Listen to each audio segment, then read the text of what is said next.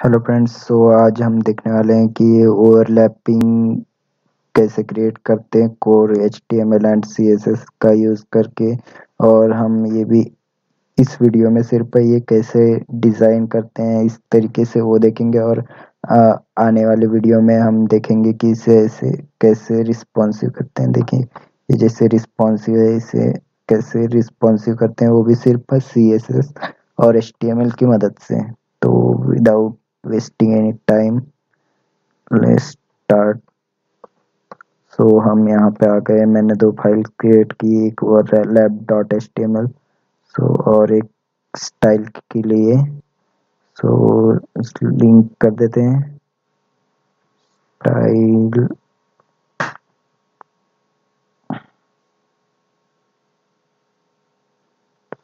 इसमें हम सेक्शन डाल देंगे एंड कंटेनर बना देंगे। कंटेनर के अंदर डाल देंगे लेफ्ट एंड उसी के साथ राइट वाला सेक्शन टैब। ओके, लेफ्ट में चलेगा, ये राइट में। और इसमें हम डालेंगे heading tag. This is heading and उसके बाद डालेंगे पैराग्राफ टैग lorem 20।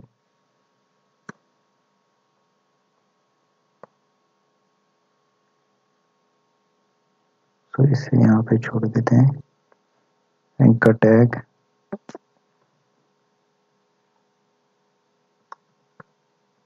क्लिक मी, इससे बराबर फॉर्मेट में लेके आते हैं। जस्ट ओके, ये अच्छे फॉर्मेट में दिख रहा है अब। और जस्ट चेक करते हैं, ये सब कुछ ऐसे आ गया है। उसके बाद इसकी स्टाइलिंग करते हैं। सबको हम पहले 0 दे, पैडिंग वगैरह 0 कर देंगे, मार्जिन भी 0, बॉक्स साइजिंग देख लेते हैं, बॉर्डर बॉक्स कर देंगे। ओके, एंड अभी सेक्शन को थोड़ा स्टाइलिंग कर देंगे। विड्थ दे देते हैं इसे 100%, हाइट 100 ph, बैकग्राउंड दे देते हैं थोड़ा ऐसा। उसके बाद दे देते हैं display property flex and align कर देते हैं, align atom centre and justify content centre. तो ये देख लेते हैं हम, ये सब कुछ आ गया सेंटर में। एंड उसमें रैप लगा देते हैं, रैप, ठीक है। उसके बाद कंटेनर को दे देते हैं विड्थ 90% और डिस्प्ले कर देते हैं flex, justify content centre, align atoms to centre and margin they देते हैं top and bottom margin 0 and बाकी ऑटो।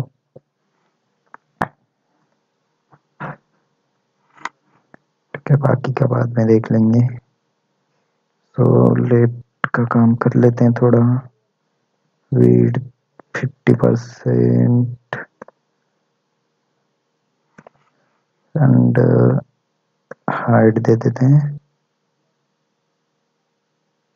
लगभग 700 पिक्सल, ठीक है। बैकग्राउंड इमेज डाल देते हैं, इमेजेस वाले फोल्डर में जो मेरी इमेज पड़ी है उसे डाल देते हैं एंड इसको दे देते हैं बॉर्डर, बॉर्डर के रेडियस दे देते हैं 8 पिक्सल एंड एक मिनट, बैकग्राउंड साइज कर देते हैं कवर, बैकग्राउंड रिपीट को कर देते हैं no repeat, where is my repeat, background okay no repeat.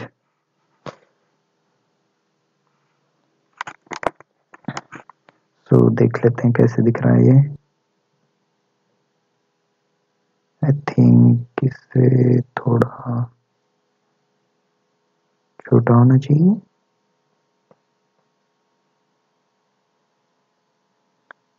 लगभग 600। ना ये थोड़ा अच्छा नहीं दिख रहा है, इसे हम 80 कर देते हैं, इसमें भी फाइन ओके। अभी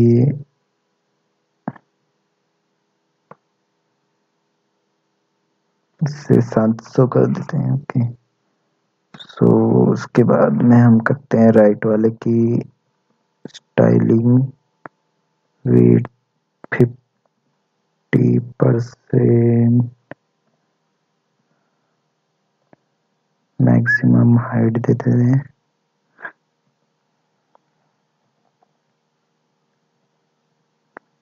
should be I think 300 pixel. कैसे दिख रहे हैं ओ,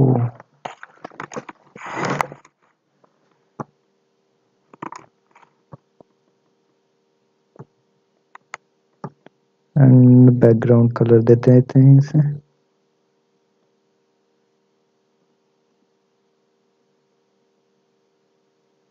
बैकग्राउंड कलर लगभग यहाँ से कॉपी करेंगे हम,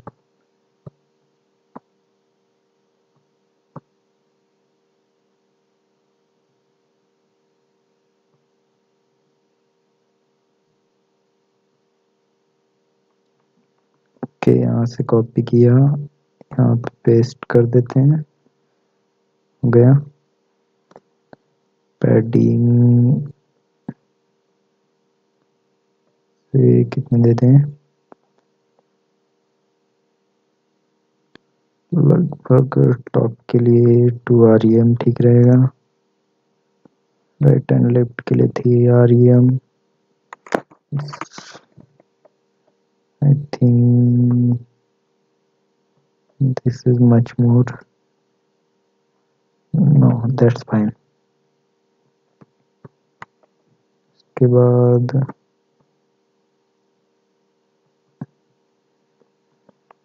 इसमें के जो कंटेंट है उसको दे देते हैं H1 के लिए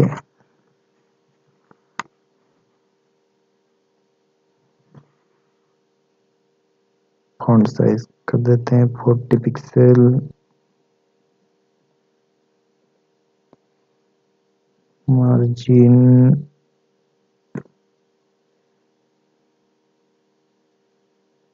2 REM, 0 कलर वाइट एंड बाकी का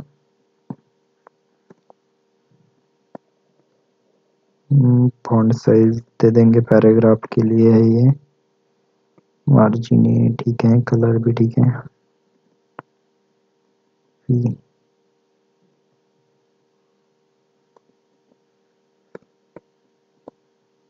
इसको थोड़ा फॉन्ट वेट दे देंगे।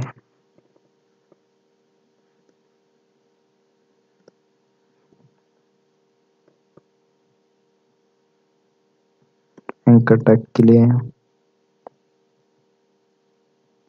इसका फॉन्ट साइज ये ठीक रहेगा। डेकोरेशन नन कर देते हैं।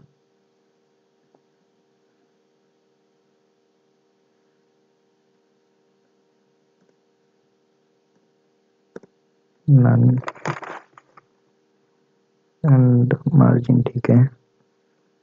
इसमें थोड़ी पैडिंग दे देंगे।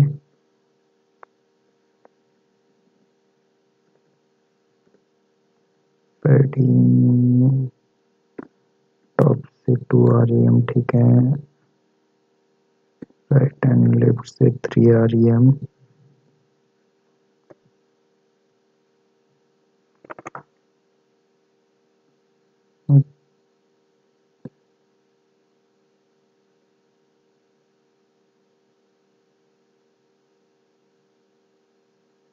ओके, देख लेते हैं एक बार। It's fine.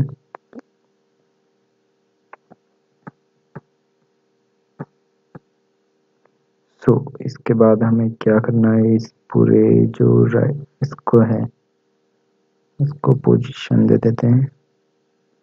पोजीशन रिलेटिव जो लेफ्ट से है, लेफ्ट से कर देते हैं -200 पिक्सल। तो ये देखिए क्या होगा, ये इस पे आ गया। बस इसकी जो विड्थ है थोड़ी देख लेते हैं, इससे 1 कर लेते हैं, इससे भी 1।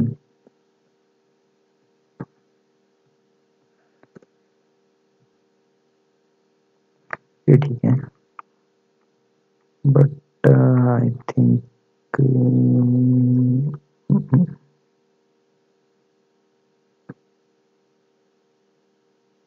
This 50% is fine. ओके, इसको थोड़ा बैकग्राउंड दे देते हैं।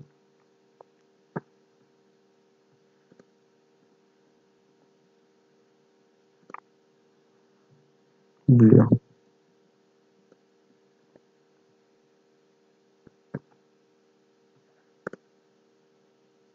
देखिए ये थोड़ा अजीब लग रहा है। तो हम क्या करेंगे, इसकी जो पैडिंग है इसे कम कर देंगे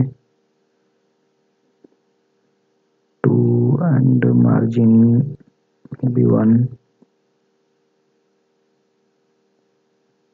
टेक्स्ट को 15 कर देते हैं।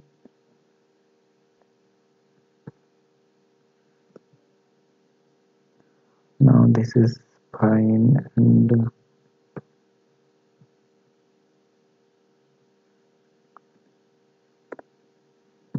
it's okay. And 1. Now it's look. No,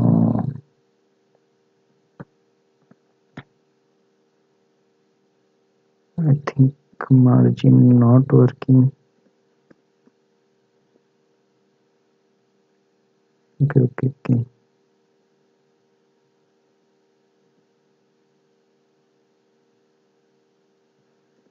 Padding top should be 2. Okay.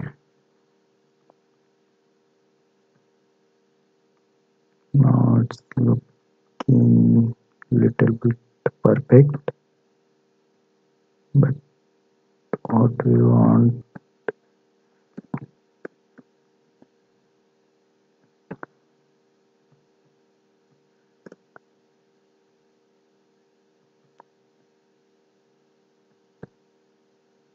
now see this and this is due to here is some bigger text, so we will change its size.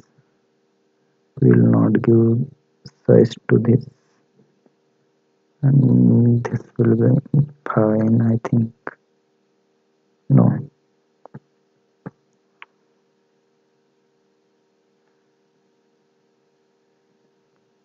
it's okay. And here is our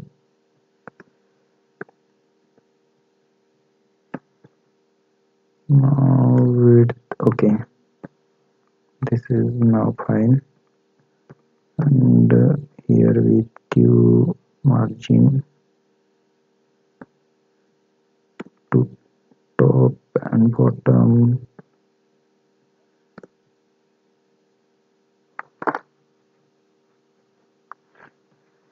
It's not working, I think. Wait, this is paragraph, and here should be some margin. And height.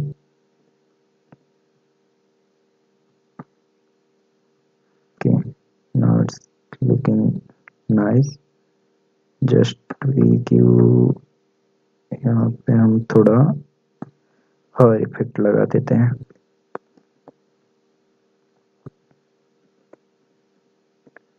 और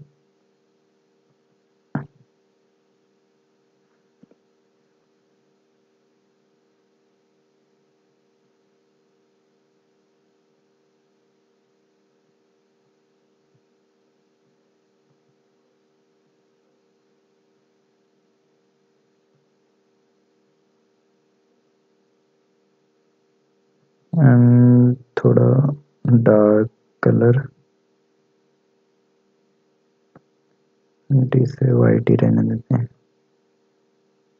ये तो white ही था. तो आप देख सकते हैं कि हमने जो क्रिएट करना था वो किधर गया. ये रहा. तो हमें जो क्रिएट करना था वो और इफेक्ट के साथ वो क्रिएट हो चुका है. अभी हम अगले वीडियो में इसे रिस्पॉन्सिव करेंगे. Thank you friends. अगर वीडियो अच्छी लगी हो तो लाइक करें, कमेंट करें, शेयर करें एंड सब्सक्राइब करें.